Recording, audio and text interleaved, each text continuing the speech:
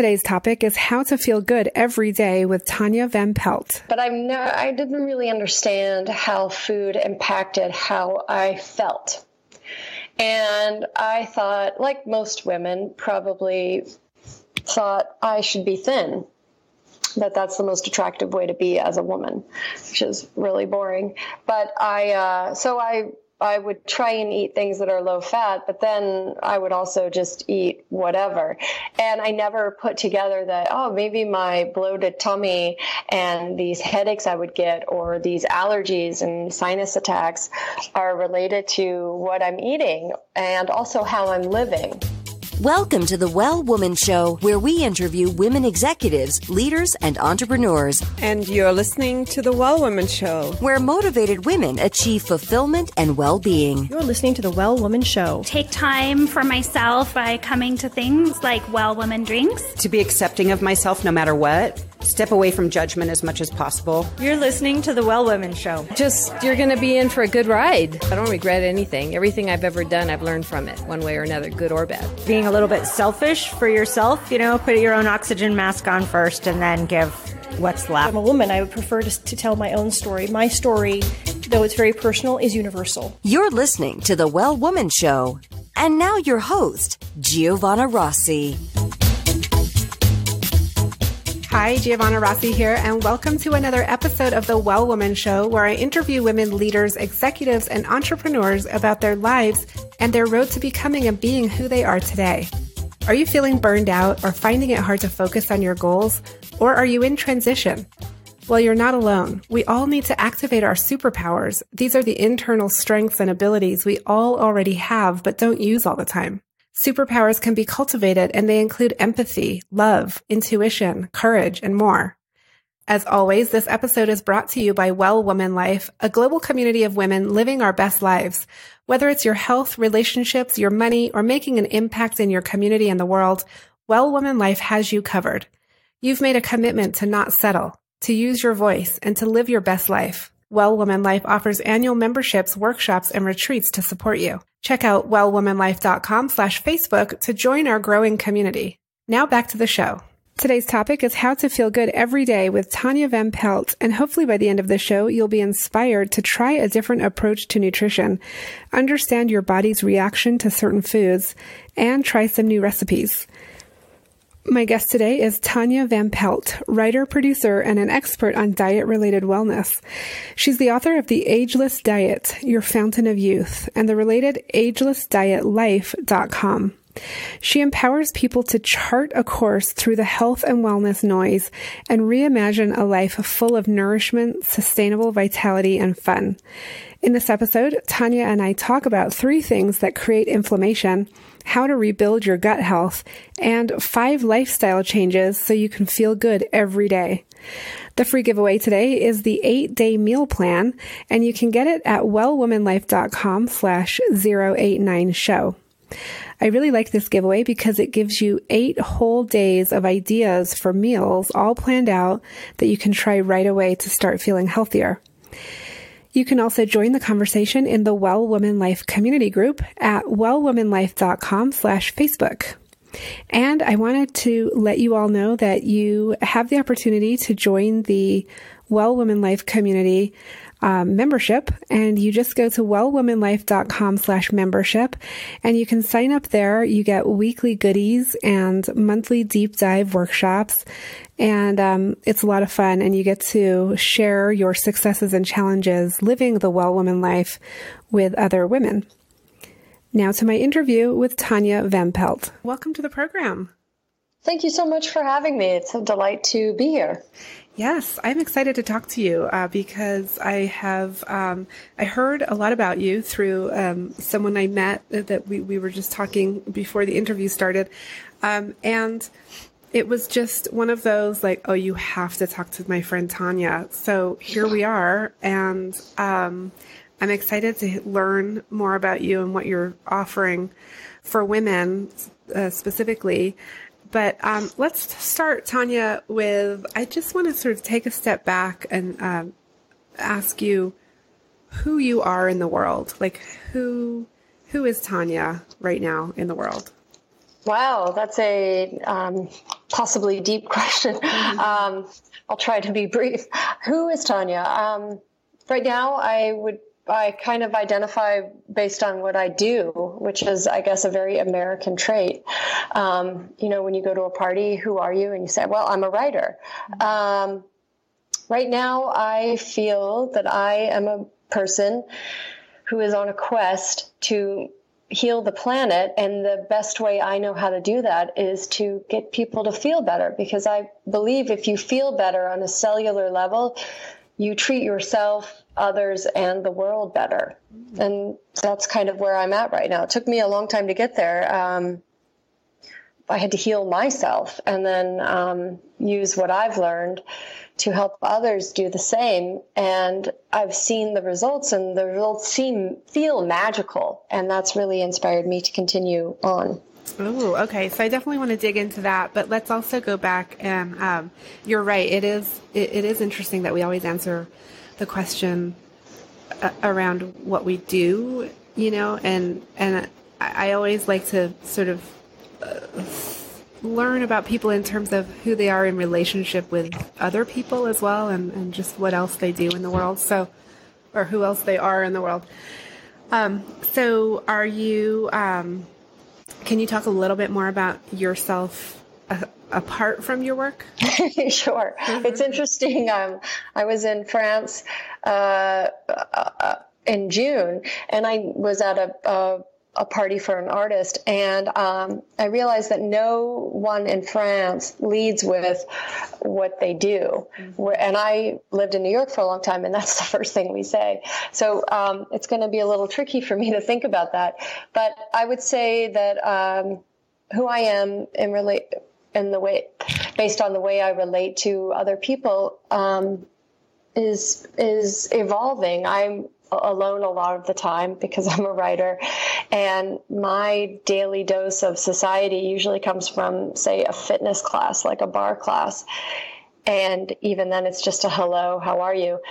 So I'm evolving because I've become a bit of an activist since the election, and I've lucked into this group of really strong, really cool women.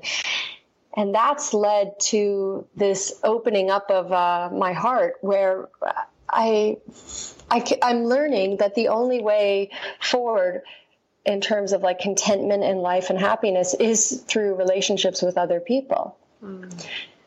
And that's been really the silver lining for me post election, that there are people out there who want to do wonderful things, and they're engaged and engaging, and they're bringing me out more of my kind of self-involved shell. Yeah. That and my relationship with the natural world is also deepening. I'm really discovering that the best way for me to feel better is to get out and even if it's just in the backyard, to look at the bees hovering around the chives, to notice these small moments which make me present, which is a real struggle for me to be present. Yeah, definitely. Well, that's great. I think you answered the question. Okay, good. I wasn't sure I did ramble. I'm sorry. No, it's good. So I want to go back to, you said you had to heal yourself before you could take on this role that you have now of healing others through helping them feel better. Describe that time in your life when you needed to heal, and what was going on for you, and what did you do? Well, I've always been a good eater. I've always liked food, but I didn't really understand how food impacted how I felt. And I thought, like most women, probably thought I should be thin, that's the most attractive way to be as a woman, which is really boring. But I would try and eat things that are low fat, but then I would also just eat whatever. And I never put together that, maybe my bloated tummy and these headaches I would get, or these allergies and sinus attacks, are related to what I'm eating and also how I'm living. not sleeping enough, not moving my body enough, I mean, a meditation practice. Are you joking? I didn't even know what meditation was, let alone how to sit still and focus, or even breathing. And I had this gut issues, like I think almost every other person in America, where I wasn't sure if I went out to dinner and I ate a certain thing, how I was going to react. And that's that's weird when you think about it, that we're not aware of how we're going to digest something when our bodies are perfectly designed. Unless you have, unless you're one of those rare people that have a gastrointestinal disease or a severe allergy, most of us are designed to digest food beautifully. So and I have to say, if you're not digesting things well, or at least for me, which for decades I wasn't, you're miserable. I mean, it's really hard to feel good when you've got the belly of a 8-month pregnant woman with twins. Right. You know what I mean? So what did you do? What did I do? Well, first of all, I did a lot of research, and I talked to doctors and nutritionists and naturopaths, and I realized that there are just like 3 things that really inflame people. And it's really inflammation that makes us feel so bad, that makes our gut royal and get puffy and big and bloated, and we're not able to go to the bathroom, and it's what causes headaches, and most chronic lifestyle diseases all come from inflammation. And for me, the 3 things that inflame me are usually the 3 things that inflame most people, and that would be dairy, conventional wheat, not like your heirloom wheats like Icorn. I'm not sure if I'm pronouncing that right, but the wheat that is found in like crackers and stuff that you just get at your local grocery store, and then also all added sugars and sugar substitutes. They just do a number on us. And once I realized that, and I cut them out, but I'm a big eater, so I still need a lot of food that has a lot of flavor and fat and all of that. I started to feel better, but I really didn't get better until I did a supplement program recommended by a couple of naturopaths I know. And I hooked up with a supplement company that makes the best. And I tried that, and I was able to rebuild my gut health, my microbiome. And that's when I realized, oh, wow, when I eat, I just feel energized. I just feel good. And then, of course, I also had to do the accompanying lifestyle things, which I'm sure you are doing, the better ways to manage the stressors that are inevitable in life, which would be a 12-minute meditation practice, moving your body through space daily, sleeping more. All of that I had to also adopt and not be such a sedentary person. Yeah. And so after you rebuilt your gut health, did you continue to eat dairy, wheat, and sugars, or did you leave those out still? I left them out. Yeah. Okay. I learned that I have a more severe reaction to lactose than some people, and I can do like goat's or sheep's milk because it seems to be closer to the makeup of human breast milk than cow's milk. So I do have that on occasion. I like feta. I like a yogurt sometimes. And then when it came to sugar, every now and again I do splurge on a grocery store sheet cake, which is my weakness. And I happen to be a really good baker. I put myself through acting school when I was in my early 20s through baking desserts. Wow. So every now and again I do bake a pecan pie or peach pie, or I make a hummingbird cake. But for the most part, I don't eat any sugar. Also because I have a massive sweet tooth, and I find like most people, sugar's addictive. Once I start, Yeah. There's no cutoff. Stop. You know, my husband gave up sugar a few years ago, and it's really difficult to not eat sugar. It's because it's in everything. That is so true. And that's why I think the easiest way, even if you want to still eat sugar and dairy and all of this, the easiest way to get back to optimal health is to embrace cooking, which is surprisingly hard for most people. And the thing is that if you can read, you can cook.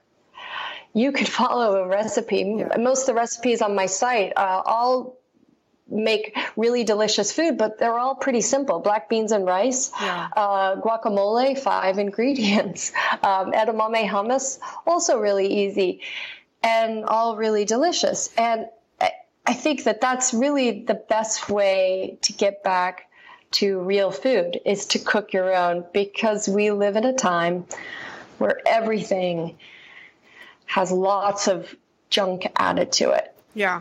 So I want to just respond to what you've put out here, because this is really resonating with me, because I have had a neck problem for years and years and years. And about 3 years ago, I did a cleanse where I omitted gluten and dairy and sugar and everything basically. And, you know, I was just basically eating like vegetables and lentils and rice. And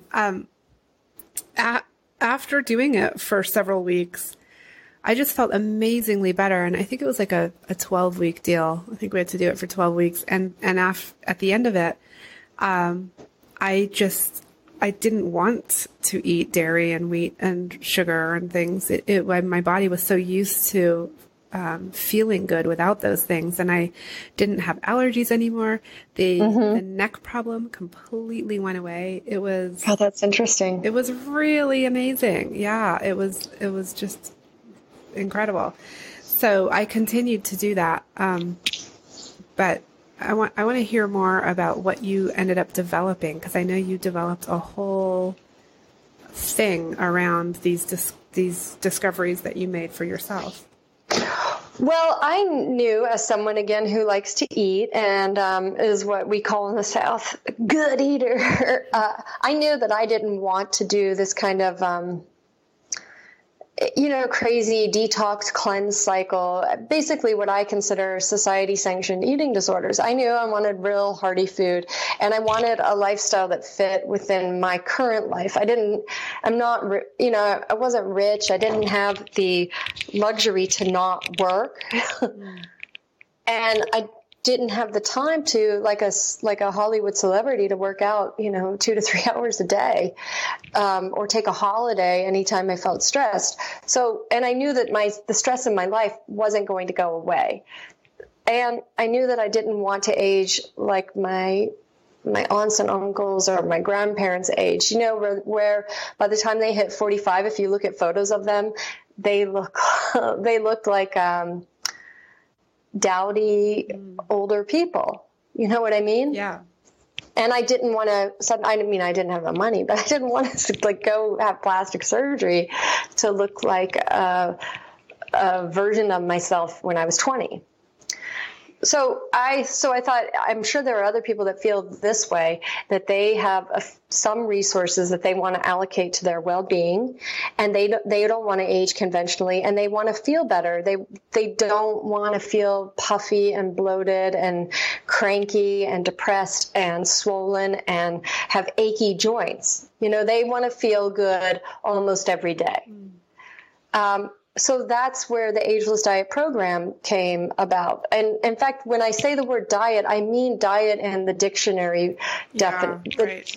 like how you live your life, what you eat, how you live, not a diet of restriction. Yeah, right. Because I don't do well with that. No, and I love that approach that you really embrace, eating well and cooking, and it's not about depriving yourself. It's about just making better choices, I guess, and cooking yourself. Yeah, I know I get people balk at this, like, oh, Tania, I don't have time to meditate. I don't have time to get a lot of sleep. I don't have time to cook. You're crazy.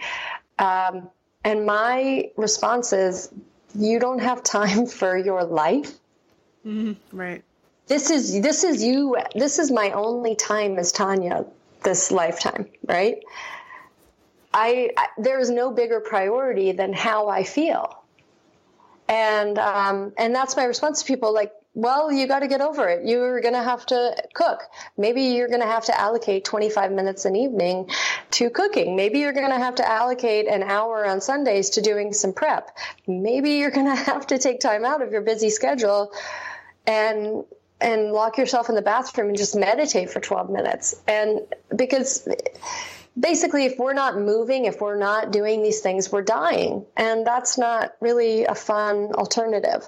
So the program, the Ageless Pathway for Sustainable Vitality, is simple. It's you drop the 3 inflammatory foods from your diet. You embrace some simple cooking.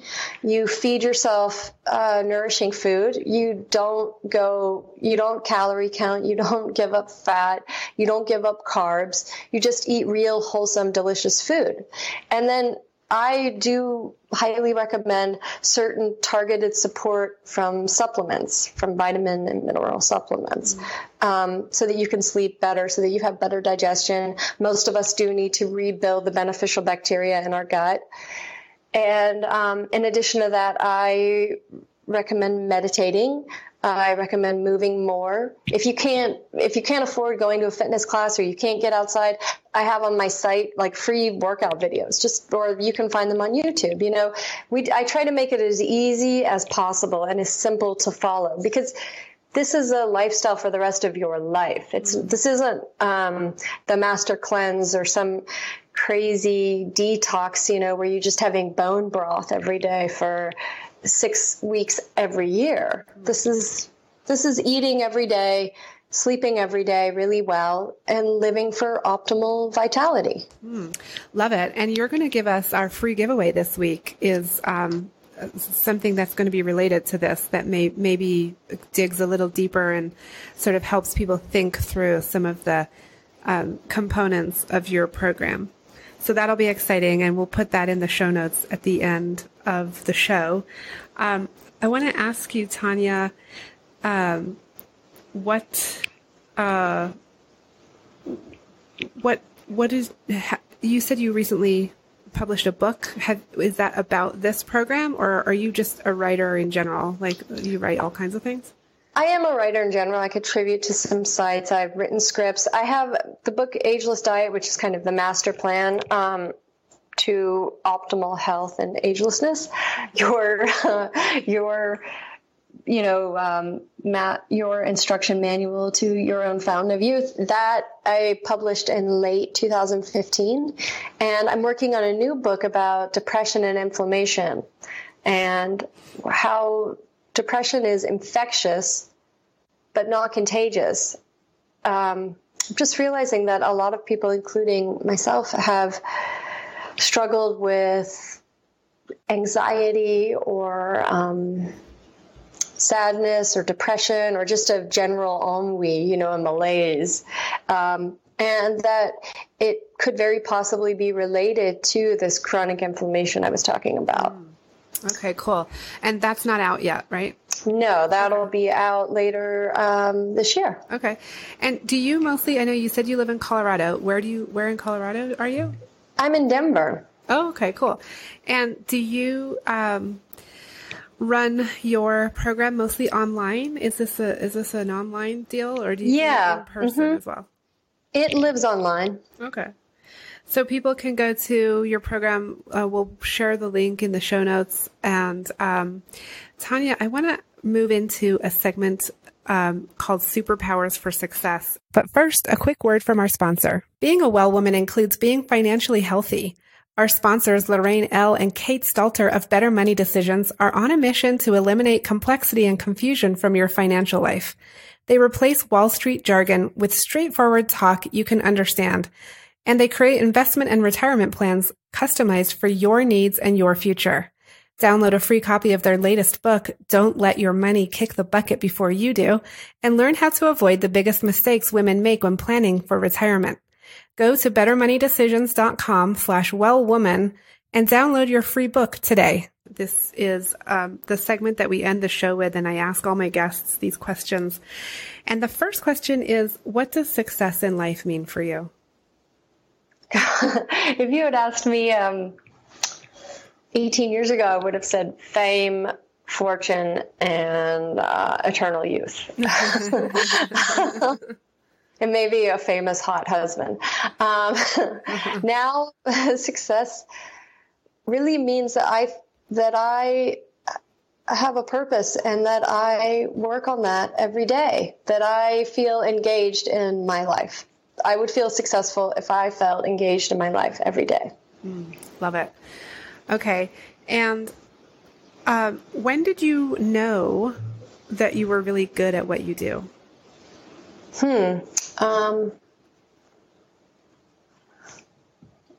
About 2 years ago.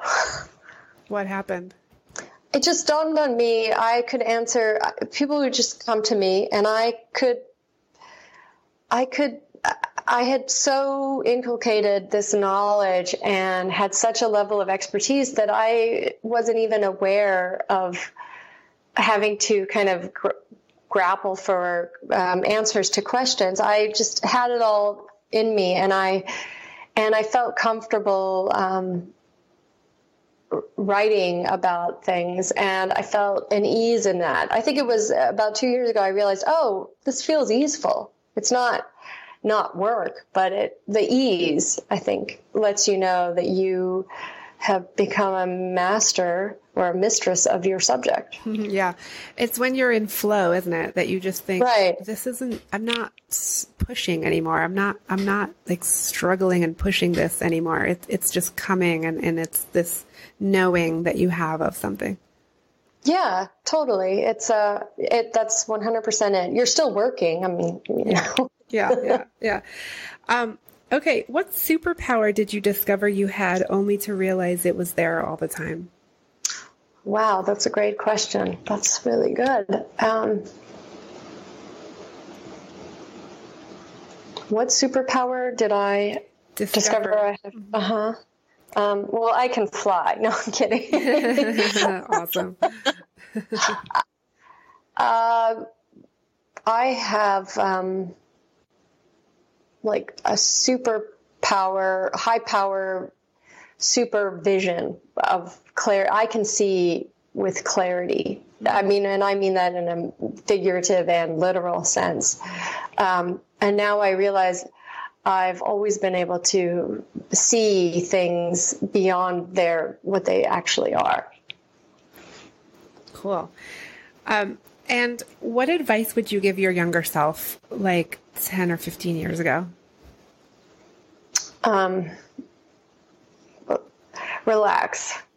You're great. Where you are right now is perfect. You don't have to be anywhere else than where you are right now. Oh, I love that.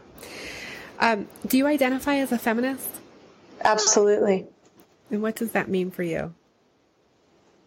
Well, to me, it means that women are treated, there's equity and parity on all levels for women. Yeah. And men. Yeah. Tania, last question. What are you reading right now? What's on your nightstand? I'm rereading Anne Lamott's Bird by Bird, which is a great writer's manual. It's a fun read. I'm also reading Elena Ferrante's the Neapolitan volumes. Have you read them? No. They're beautiful. It made me scrap the first 28 pages of my new book and start over because she writes with such truth. They're just wonderfully chewy books. I know she's just this international sensation and writes under this nom de plume, Elena Ferrante. But there were these great stories of these girls growing up in Naples in the 50s and 60s. Oh, wow. I'll definitely have to check that out. I love these book recommendations from our guests, and we'll link to them in the show notes. Tania, it's been such a pleasure talking with you today. I want to thank you so much for being on the program. Thank you. I really enjoyed it. Thanks for taking the time and talking with me. That's it for our show today. Remember, if you need support to live your Well Woman life, head over to wellwomanlife.com/Facebook to join us. Our monthly live event, Well Woman Drinks, brings women together to share our successes and challenges as women, leaders, moms, aunts, sisters, and all the other roles we carry. If you'd like to attend a Well Woman Drinks near you, or if there isn't one in your city yet and you'd like to start one, email info@wellwomanlife.com. If you enjoyed the show, please take a moment and subscribe in iTunes and leave a review. This helps raise visibility, which is super helpful when it comes to producing the show every week. For feedback, comments, or just to let me know you were listening today, find me on Facebook, Twitter, and Instagram @WellWomanLife. I'm Giovanna Rossi for The Well Woman Show. Until next time, have a super powerful week.